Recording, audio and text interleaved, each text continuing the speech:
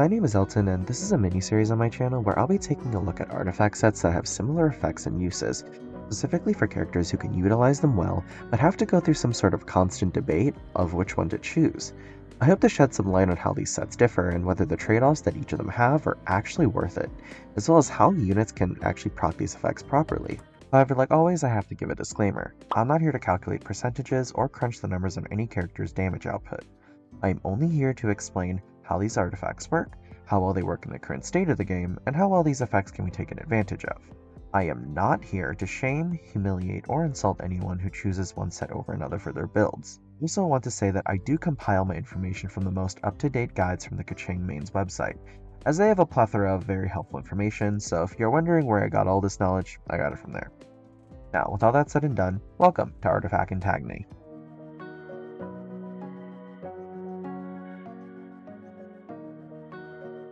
Now, this video is going to be a little bit different as this is a special episode of Artifact Antagony. This episode is being split into two parts due to me discussing 4 artifact sets this time. So the first half of the video will be about Anmo sets, and then the second part, which hopefully will be out soon, will be about Geo sets. I'm doing this since these 4 sets are pretty special and can all relate to one another in one sort of way, being that Anmo and Geo have been mainly dubbed as the support elements of the game. And since I'll be focusing on Anmo, I'll have to also discuss the mechanics of Anmo, how essential it is to the game, and how it evolved throughout the game so far. But before that, let's discuss the 2 sets. Viridescent Venerer is an artifact set that I'm pretty sure we're all very well familiar with by now. Its 2-piece effect grants a 15% Anmo damage bonus, while its 4-piece effect increases swirl damage by 60%, while simultaneously decreasing the elemental resistance of the enemy who had the element swirled off of them by 40% for 10 seconds.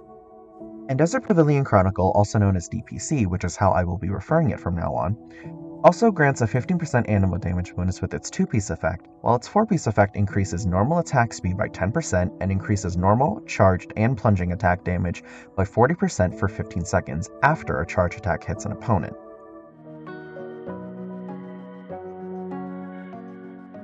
So Anmo is a support element that has been used in almost every team since the beginning of the game, and it has long solidified itself as a very simple and easy element to utilize in doing so. This is due how it can work with Viridescent in a very simple way. When the equipped character swirls either Pyro, Cryo, Hydro, or Electro off an enemy, they can easily decrease that opponent's resistance to that element. Not to mention, this can happen with more than one element simultaneously, like how Electro and Hydro can exist at once on an enemy, meaning that applying Anmo would swirl both Electro and Hydro, resulting in a dual elemental resistance decreases. Additionally, this resistance shred effect can only work when the swirl is caused when the character equipped with the set is on. This is immensely valuable to so many teams as it allows for an overall and very consistent higher damage output. As for DPC, this artifact set is a unique take on buffing Anmo, specifically this element's main DPS units. This artifact set only really fully benefits one character and is ultimately regarded as a very interesting alternative option for many other characters that aren't even Anmo. This is due to the fact that it increases the damage of normal, charged, and plunging attacks so much that it can be considered worth it, and that is in addition to the increased normal attack speed for characters who rely on that heavily. However, this is also more of a meme, if anything substantial, for characters who aren't Anmo that can use this set, and only goes to show that DPC hasn't really made much of an impact ever since its release.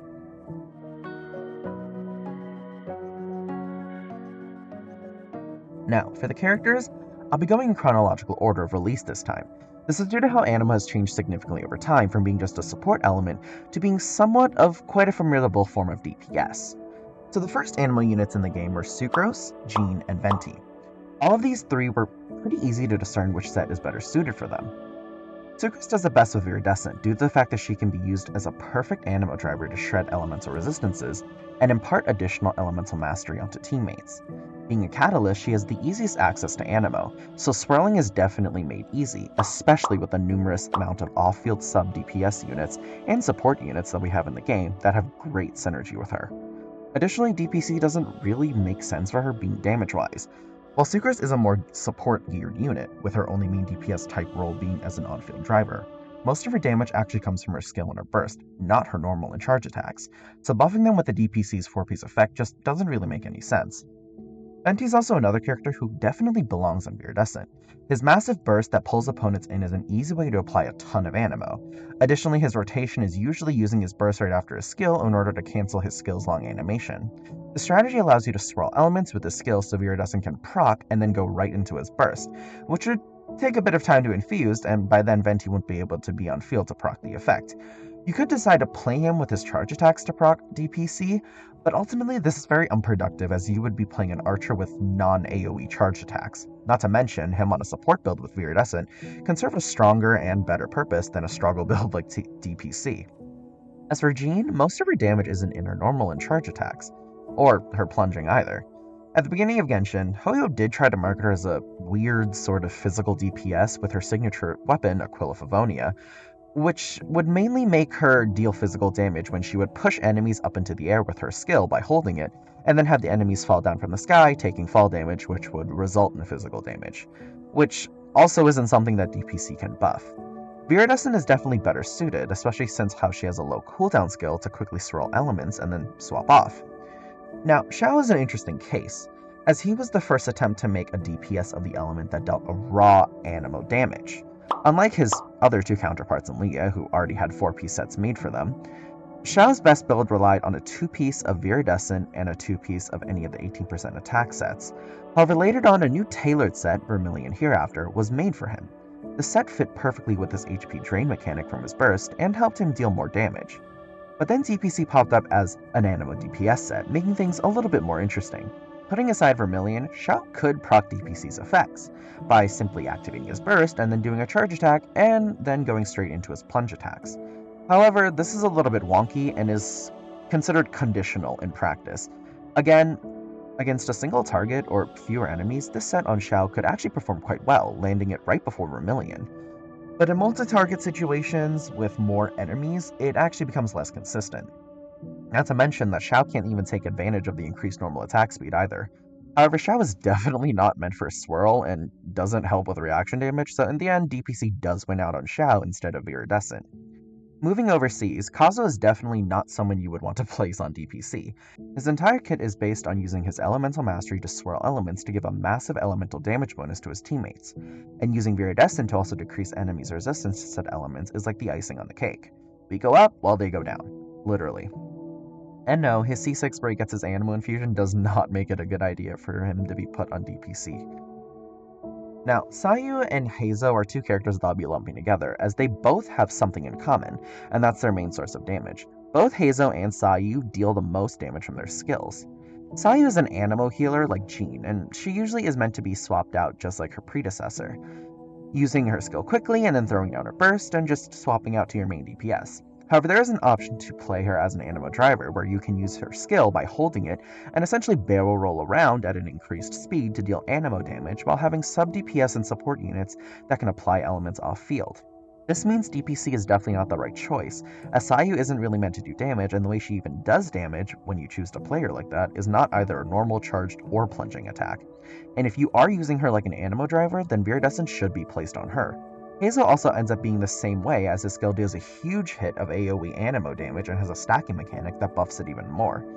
Heizo would seem like he should be on DPC due to the fact that he seems like a more animo DPS option as a counterpart to Sucrose, but his damage isn't focused in normal charged or plunging attacks. Ultimately, his better option would be a full Viridescent or a 2-piece of Viri and a 2-piece attack. Now, Wanderer is the character that DPC was made for. It works perfectly with his mechanics of increasing his normal attack speed, since he gets a bonus for that inherently with his kit when he enters a skill state, specifically for damage. Also, his charge attacks receive this bonus as well. Regardless, Wanderer is an animo hypercarry just like Xiao, but his way of dealing damage happens to coincide perfectly with the animo main DPS set. And as for Faruzan, she is not meant to be on DPC or Viridescent. This is because she's a dedicated animo support for animo DPSs. Faruzan can increase animo damage bonus, shred animo resistance, and even increase animo damage dealt from other teammates based on her attack, specifically her base attack. Her burst seems to behave something like Sucrose, Kazuha's, or Venti's, but doesn't absorb elements like theirs, meaning Viridescent is kind of useless on her. And if she's meant to support DPSs like Wanderer and Xiao, then swirling elements at all isn't really needed or meant to happen. Her best sets would either be Noblesse, if that isn't already on another teammate like Bennett, or Emblem of Severed Fate to account for her terrible energy issues. And if you do have her at C6, then Tenacity of the Millith is a very viable possible option. And we finally have our last Animo character for now, Lynette. Generally speaking, her better set would be Viridescent due to the general support that it can bring to the team. But once she hits C6, she can gain an Animo infusion that is extremely consistent. This means that she gains the option to be played as a main DPS. Her better set to do so would be the 4-piece set of Marchause Hunter, due to her skill and how it can work by healing her and then taking away her HP. However, DPC is still definitely viable and falls just behind Marchause. So with Lynette, her best set is definitely depending on the situation as a whole, specifically what constellation you have and sort of what playstyle you want to play her. So we can see that the supportive capabilities of Animo have truly won out. Having raw Animo damage isn't that useful to the overall purpose of what Animo can do, and specifically what role it's supposed to serve. And it's clearly true with the artifacts as well. Viridescent still stands as one of the most valuable sets ever since its arrival into the game way back when. And as her DPC, only one character can actually make use of it the best, being the one that it was made for.